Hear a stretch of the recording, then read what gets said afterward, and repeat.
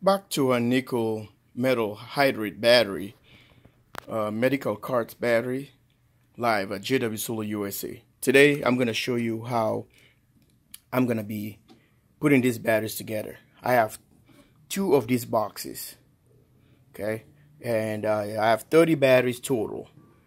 So if you see here, and I'm going to be fixing these batteries the way I want to do it.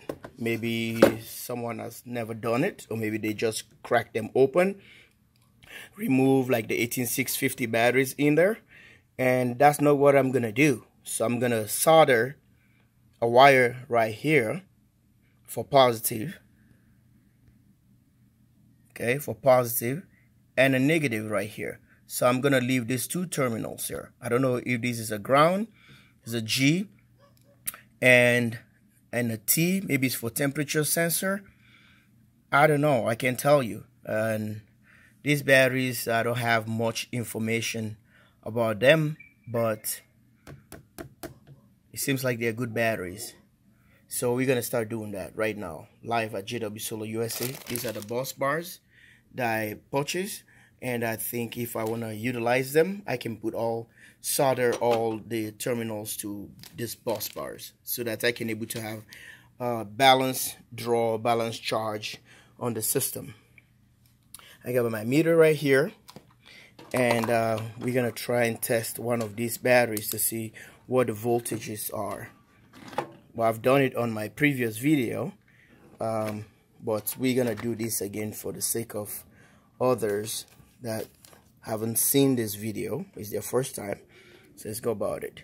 So we're gonna put a negative right here, like what I said earlier, on the minus, and one on the plus. Let's check the meter. See that? 1316. So they vary though. All right, let's go back here. I'll show you what I'm doing. All right, so this is what I did. I went to the store, hardware store, Menards. It looks like Lowe's or all the other stores. End up having speaker wire. These are 14.2. It's 100 feet, and it's good for direct burial audio cable, sunlight resistance, so all the good stuff. So what I'm gonna do, I'm utilizing this wire, speaker wire, so 14 gauge, that approximately carried about approximately 20 amps. It can handle 14 gauge, can handle approximately 20 amps, around that roughly. 12 gauge, okay, 12 gauge is 20 and 10 is 30.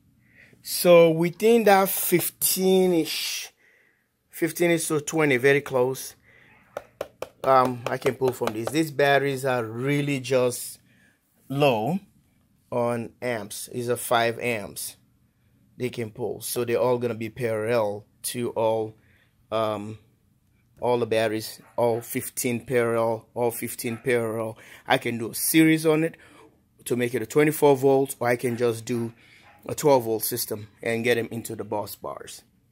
All right, right here is my soldering wire iron, and which is 100 watts. It's too heavy or it's too hot. I have several of them, but I cannot find the other ones. So it comes with this tray right here, and I have my soldering, and I have the flux right here if I need flux. Okay, so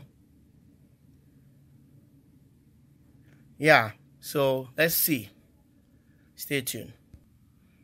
Here is the wire. I cut them in 16 inches long, 1.6 foot long, so that if I have to take these guys to bus bar, it's going to be long enough to stack them. And this is what I've done.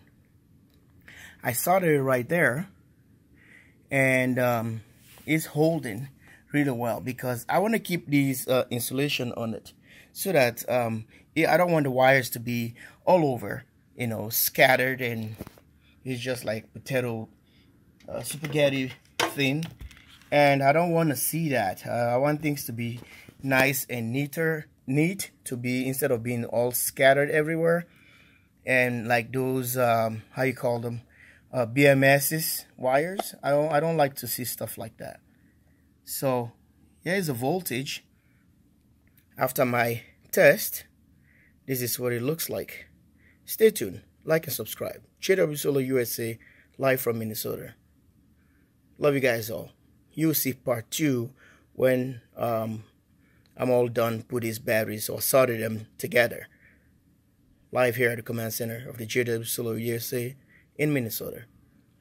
So you've seen the other battery was 13 something when I tested it, and now I'm gonna parallel these batteries to make them all balanced.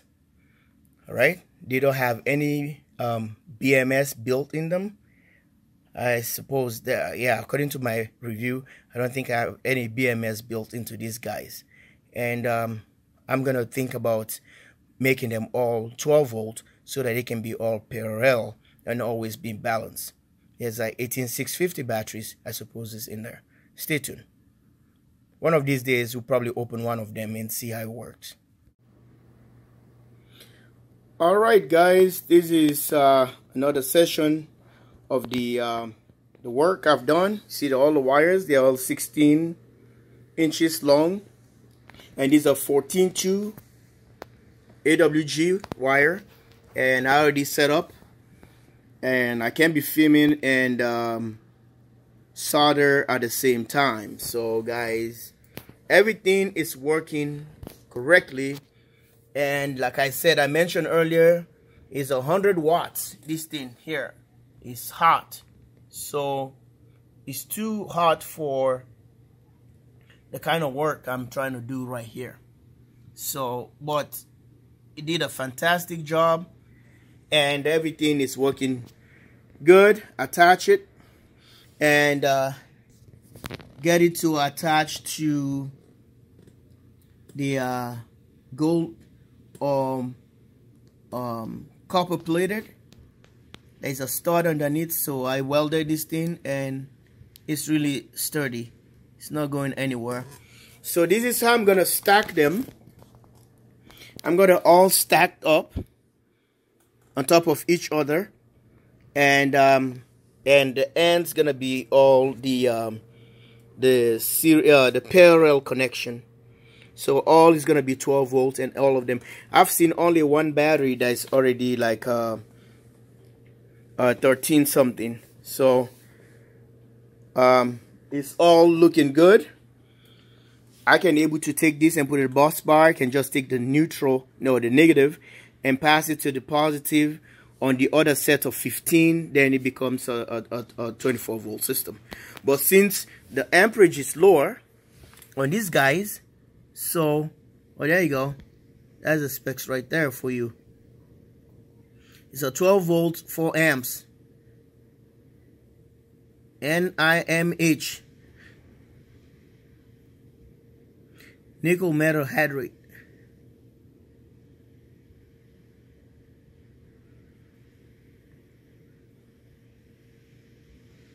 See that? Okay. So 4 amps. So just put 4 times 15. So that gives you, well, anyway, guys, so it's 4 amps. 4 amps times 15 of the modules, and I have another 15 again, and the total. So I think it's gonna give us 120 amps, the 30 of them total. Well, this is what I have for you. Stay tuned for the other part coming up soon, as we're gonna be using threaded rods here. Thread rods to get this guy all attached together, just like dealing with when people normally say they compress batteries, like how you do Nissan Leaf or other things. So you see the hole, so you get it all angled right and put a threaded rod in there, so we'll get them all stacked up, and so that they can move around and get this thing works really fantastic. Thanks for watching, guys, and stay tuned for more to come live from the command center of the JW Solar USA in Minnesota. These are the wires, 16 inches long, so that I can have more clearance in case I stack them up. It's gonna build up in depending the way I'm gonna put them in a case, like the guy here. Maybe I can load them in here, or I have these other guys here. Remember these guys, I can use them as well. I can subscribe. Boy, it's kind of rainy. The rain is coming. Did you see that? The trees are going to town. Man, sorry the camera light is on. That's why it's not the sun. But look at that. Every tree is going crazy. It's good for wind power. Sorry for the light. Is the camera. Oh my. Stay tuned.